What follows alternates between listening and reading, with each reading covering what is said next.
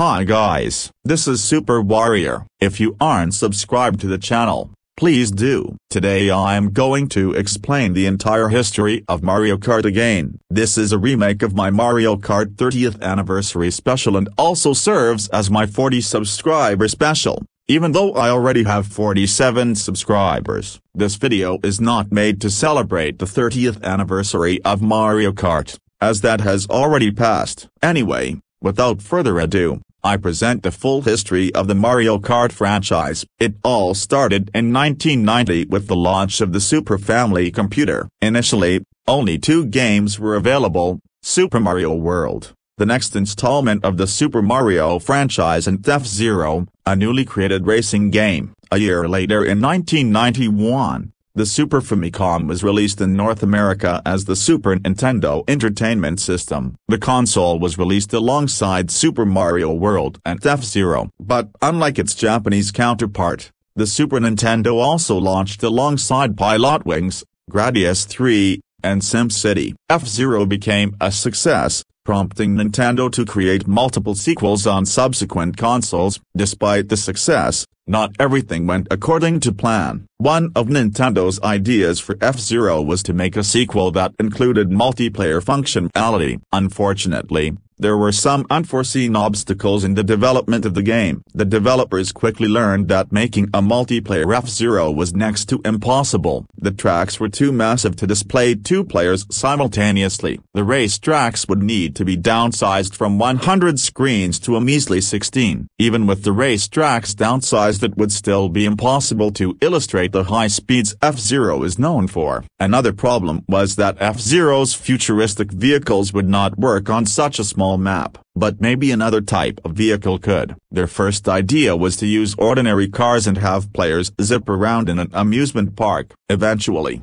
the developers decided to go with go-karts. It was a good choice since, at the time, there weren't very many kart racing games. After failing to get more acquainted with go-karts by reading books, a senior illustrator and animator suggested that the team should actually go to an amusement park and ride around in real go-karts. At first, Super Mario creator Shigeru Miyamoto rejected the idea, though he eventually approved of the idea. The team then rode around in go-karts for a day at the Minato amusement park. After getting acquainted with go-karts, the team got to work on developing the game. At first, the drivers were generic racers in overalls, but the developers then decided that it would be boring to have generic racers. They needed characters that would be easier to distinguish from each other. The developers then got the idea to include Mario characters. Finally, after trial and error, the game was released on the Super Family computer in Japan on August 27, 1992 as Super Mario Kart. The game was later released in North America for the Super Nintendo on September 1, 1992. Then British gamers were able to get their hands on the game in October of 1992. Super Mario Kart ended up becoming a huge success and the game was released in the rest of Europe the following year. The Super Nintendo was also a success, selling 49,100,000 units worldwide. With the surprising success of Super Mario Kart, Nintendo quickly got to work on another Mario Kart game. In 1995, Nintendo launched its next console, the Virtual Boy. At the time, Nintendo was still another console, the Ultra 64. Nintendo quickly worked on a Mario Kart game for the system. Unfortunately, the Virtual Boy turned out to be a huge failure for the company, selling only 770,000 units in a year. The planned Mario Kart game titled VB Mario Kart was quickly cancelled. This wasn't the end of Mario Kart, however. Later in 1996, Nintendo launched the Ultra 64, which had its name changed to Nintendo 64 before launch. The console launched with multiple games, one of which was Mario Kart 64, which was originally called Super Mario Kart R. The one notable difference is that Super Mario Kart R included Kamek instead of Donkey Kong. While Kamek was ultimately cut from Mario Kart 64, he would later be added to Mario Kart Tour. Unlike the Virtual Boy, the Nintendo 64 was another huge success. Mario Kart 64 likewise was also successful. The game would go on to define the Mario Kart franchise moving forward. Mario Kart 64 was also the first game to introduce every Mario Kart expert's worst nightmare, the spiny shell, also known as the blue shell. After the success of the Nintendo 64, Nintendo got to work on a successor for the successful Game Boy Color. They also got to work on a Mario Kart game for the system. The handheld called the Game Boy Advance was then launched in 2001. Nintendo then came out with Mario Kart Super Circuit for said handheld. Both the handheld and the Mario Kart game on the system were a success. Mario Kart Super Circuit would forever go down in history as the first portable Mario Kart game. It combined the mechanics of both Super Mario Kart and Mario Kart 64. In August of that year, Nintendo announced at Space World that a new Mario Kart was in the works for their upcoming console, the Nintendo GameCube. The GameCube was released in Japan on September 14, 2001, and on November 18 in North America. Later in 2003, 1 year after the European and Australian releases of the GameCube,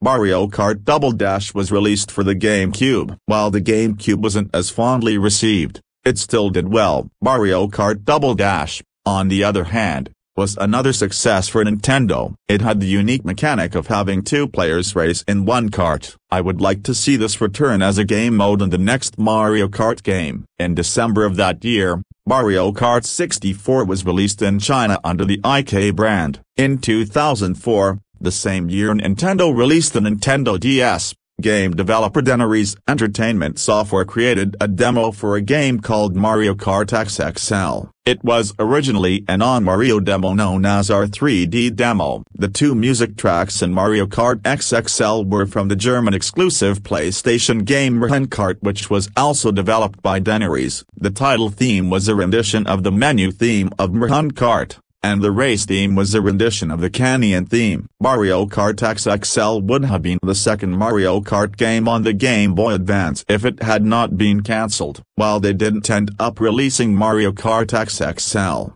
Dennery's would go on to make another racing game known as Crazy Frog Racer. Then in 2005, Nintendo brought Mario Kart to the arcades with the release of Mario Kart Arcade GP. This game runs on a modified version of the game engine used for Mario Kart Double Dash. This was the first Mario Kart game to feature non-Mario characters as drivers. The guest characters were Pac-Man, Miss Pac-Man, and Blinky. This was also the first Mario Kart game to be developed by Namco, who later merged with Bandai and became Bandai Namco. Bandai Namco thankfully got a license to continue making the game. This game also introduced a ton of new items, the notable being the Thunder Cloud. Later that year, Mario Kart DS was released for the Nintendo DS. Like Mario Kart Arcade GP, Mario Kart DS also had a guest character. In this case, it was Rob the Robot. Keep in mind this was 3 years before his debut into the Super Smash Bros. Franchise. Mario Kart DS was the first Mario Kart game to include online multiplayer,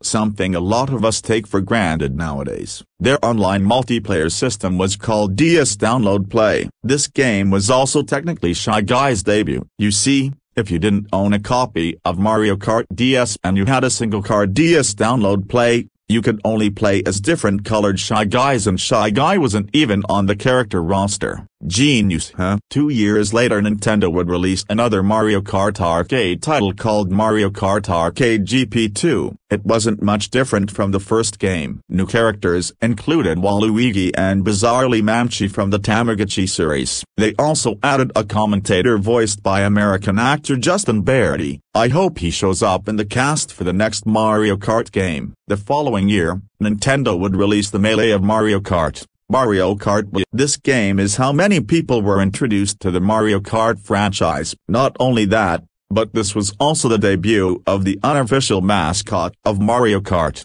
Funky Kong. The game also helped Rosalina become a mainstay in the Super Mario franchise. Sadly, Rosalina wouldn't have a Luma racing with her in subsequent entries in the Mario Kart franchise. A few years later, Nintendo would release one of the most forgettable Mario Kart games, Mario Kart 7. The game was released for the Nintendo 3DS. The game was developed by Metroid developer Retro Studios. Despite being forgettable, the roster is pretty notable. The roster's newcomers were Metal Mario, Lakitu, Wiggler, and Honey Queen. Sadly, there was no Waluigi. It still boggles the minds of Waluigi fans such as myself. This game was also the first game to have tracks with gliding and underwater sections. It was also the first Mario Kart game to have kart customization and to use the Nintendo Network service. Then a couple of years later in 2013, Mario Kart would get a third arcade title called Mario Kart Arcade GP DX. Unlike Mario Kart Arcade GP2,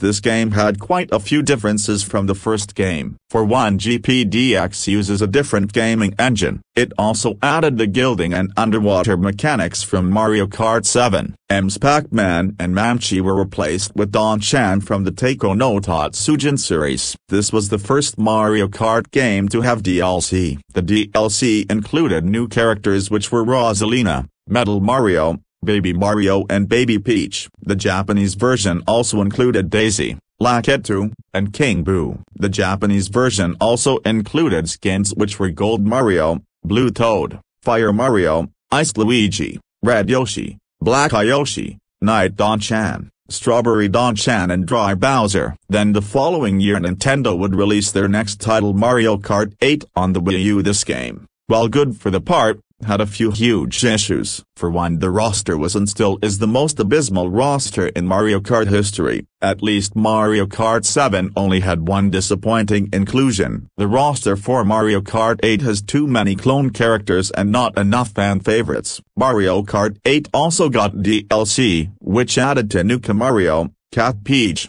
and Link. Another issue is the battle mode. It wasn't even a true battle mode. It is like they took race tracks, made some small edits and called it good. That is pretty aggravating. Anyway, moving on. A few years later in 2017, Nintendo released their newest console, the Nintendo Switch. For this console, Nintendo did something different. They decided to port Mario Kart 8 to the system under the title Mario Kart 8 Deluxe. Mario Kart 8 Deluxe fixed all of the major problems Mario Kart 8 had. For one, Nintendo gave Mario Kart 8 Deluxe an actual battle mode instead of the weird one that the original Mario Kart 8 had. Secondly, they added Bowser Jr., King Boo, Dry Bowser, Gold Mario, and the Inklings from Splatoon. This fixed the roster at least a little bit. Mario Kart 8 Deluxe was another success for Nintendo and is still selling well to this day. Later that year, Mario Kart went to virtual reality with Mario Kart Arcade GP VR. There is not much to say about this game other than it is more of an attraction than a game. This game is so rare to come across that fellow YouTuber Demich hasn't even played it. Anyway, moving on. Then on January 31st, 2018, Nintendo fans were in for a surprise when Nintendo announced that they were making a Mario Kart game for mobile devices called Mario Kart Tour. After a bunch of betas, Mario Kart Tour was released on September 25, 2019. Mario Kart Tour was developed by Bandai Namco and Dinaco Limited. The game turned out to be abysmal at launch. They didn't even add multiplayer until March 2, 2020. Thankfully, most of the problems the game had at launch have since been fixed. The biggest problem was the loot boxes, which were removed on October 5, 2022. Anyway, moving on. Then in 2020, Nintendo released Mario Kart Live Home Circuit for the Nintendo Switch. The game was developed by Beeline Studios, a new company made by the founders of Skylanders developer Vicarious Visions. This game is really much of a game. It is pretty much glorified RC cars.